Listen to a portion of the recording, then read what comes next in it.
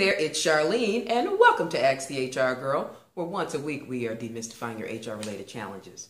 So let's get to it. Non-compete agreement in sales. I recently received a promotion in sales to a position making more money than I ever have, and I have been asked for the first time to sign a non-compete.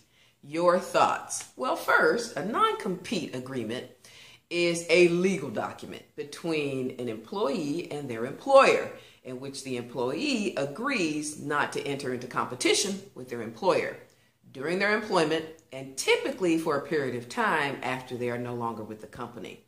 It also usually involves boundaries related to geographic location. So my thoughts, it's a legal document, so have a lawyer that represents your interests look at the document. And congrats on the position and on the promotion. Thanks for your question, and thanks everybody for tuning in and sharing a little bit of your time with me. I know how precious it is. We'll catch you the next time.